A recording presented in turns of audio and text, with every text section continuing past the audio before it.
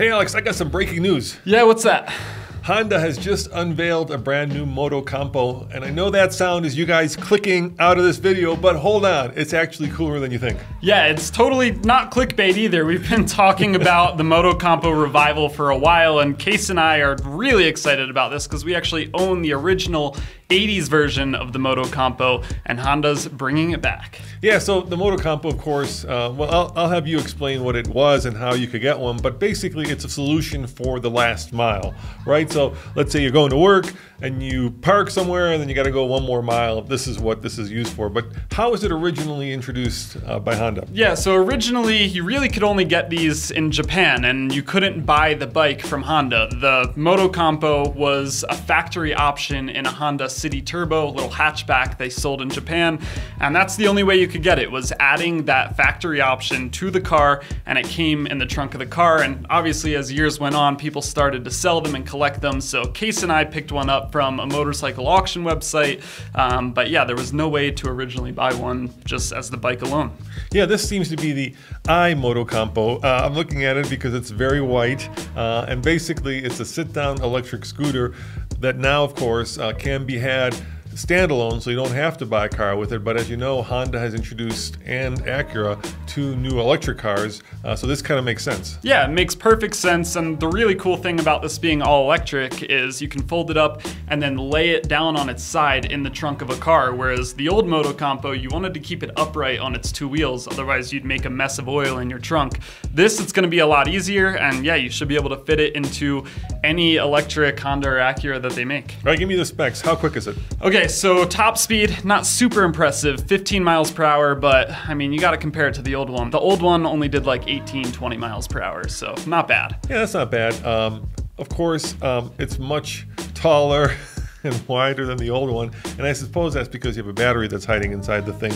So what is the range? The range is 12 miles of range, and actually it's funny you mentioned the size because the old one, it's not comfortable at all, so hopefully this one being a little bigger will be a little more suited for full-size adults. And as with all things electric, how long to recharge it? 3.5 hours, and there's no fast charging or anything. You wouldn't expect that on this kind of machine, but just uses a regular 110 outlet and you should be able to charge up in 3.5 hours, and the charger is like a separate charging unit. It's not on board on the vehicles, so that should help save some weight. All right, now listen to this carefully. Front wheel drive, rear wheel drive, or 2-wheel drive? Front wheel drive, which is so odd on a motorcycle. I don't think I've ever ridden anything front wheel drive. So. All right, and what's the output of the motor? 490 watt peak output on the motor. Battery size? Is a tiny little 6.8 amp hour battery. And hopefully this thing is light and not heavy. It is super light, 41.3 pounds, and that is really impressive. The old one was like 99, 100 pounds, and still is pretty easy to pick it up, load it into a car, but 41 pounds, anyone's gonna be able to pick this up. Now what makes this kind of an origami magical device is that it folds. So does this guy fold as well? It does fold a little bit differently than the old models. So the old model had these 2 thumb screws and the handlebars would kind of fold down. This one, the entire handlebar turns 90 degrees and then folds into the body of the machine. That's kind of why it's so narrow. And then the seat kind of picks up and stashes inside as well. And then there's a folding mechanism on the rear wheel too. And then you carry it like a suitcase? You can, there's carrying handles on it. Okay, well that's pretty cool. Yeah. How much is it going to go for? Because that's the big question. And will it be sold here in America? Because the old one was only sold in Japan. It will be sold here in America, which is big news. It was actually designed here in America, both in Ohio and in California. And the price is the most impressive part. $995 MSRP, and it's going to be available in November. Yeah, so I think we got to get our hands on one of these. We're definitely going to have to get one of these. I haven't asked you yet, but I was going to ask you right after this video. So. Yeah, for sure. I think you got to get a hold of Honda and say, raise your hand and say, we want one of these. I do see a little bit of a headlight on it. So does it have a taillight too? It does have a taillight. Yeah. It does have a headlight, a little bit of a reflector there in the front as well. This isn't going to be like platable, so you don't have, your standard like horn, turn signals. There's a little bell horn up on the handlebar there. But yeah, it just looks rad. I want to ride it so bad. Hey, didn't you and Case do a video to something similar to this a few weeks ago? We did. There's a brand called Ikoma Tatamel. I'm probably saying that wrong, so you can correct me in the comments, but they started a pretty similar design to this with a folding Motocompo inspired design. Theirs is a little bit bigger, does a little bit faster speeds, and is more expensive at around $4,000. But I think that's going to be more of a road going vehicle, and this is more of your first and last mile transportation. Yeah, like I said, the weird thing about it is like that shape, right? Because I'm sure you guys have seen the scooters around town. You probably have them if you live in any metropolitan city, and you rent them, but they're not like shaped like a big square white box. I wonder why they did that. Maybe that's where the stuff folds into. But those fold as well, right? On a regular scooter, you can fold the handlebars down, because I know Tommy's had a bunch that you can just fold, and the little handlebars also come off. So yeah, it seems like a lot of packaging. Yeah, they had to make it boxy for it to carry that Motocompo name, and they're actually calling this the Motocompacto, which is another name that Honda used for the original Motocompo. Pretty cool name, but they had to keep it boxy. But I was hoping it was going to look a little more similar to the original Motocompo. This is definitely styling taken to the modern level, but it still looks cool. And Honda showed a bunch of different versions of this with different race graphics and company branding on the side. So I think that's why it's a big white slate. We could do a big TFL bike livery on the side of it if we wanted to. Does it have suspension? Do you know?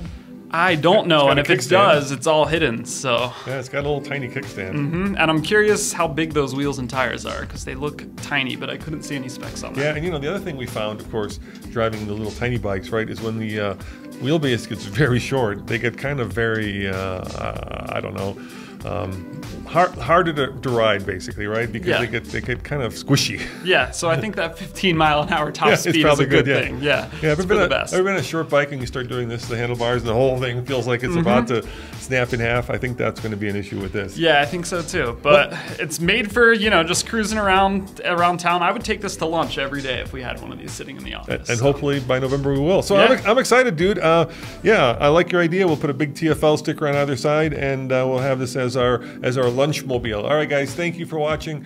Check out all of our videos over where? alltfl.com, right there. Yep, and we'll see you guys next time. Ciao. What you have to do is you pull this panel off, then you can pop the seat down, and in order to fold down the bars, you just unscrew these two handles on the top. You can fold in the mirror. You do the same thing on this side, and actually I've found that it's easier to fold down this side first so that your Speedo can sandwich right on top there. Then you extend your cover right here. You slot it into the body up front. And this is the only kind of funky part. Sometimes it takes a little bit of messing around to get that cover in place. But just like that, you have a folded up bike. That takes just a matter of seconds. It weighs 99 pounds. So if it wasn't kind of an awkward thing to pick up, I mean, pretty sure I could shoulder press this bike. All right, let me release the parking brake here on the Motocompo and get it all fired up. Turn the fuel on, and it's easier to get this bike kick-started if you have the foot peg flipped up, because that foot peg kind of gets in the way a little bit. There's not a ton of suspension travel, so riding over bumps, you definitely feel it. And yeah, at speed, it's a little squirrely, and it's just not that fast. I mean, full throttle,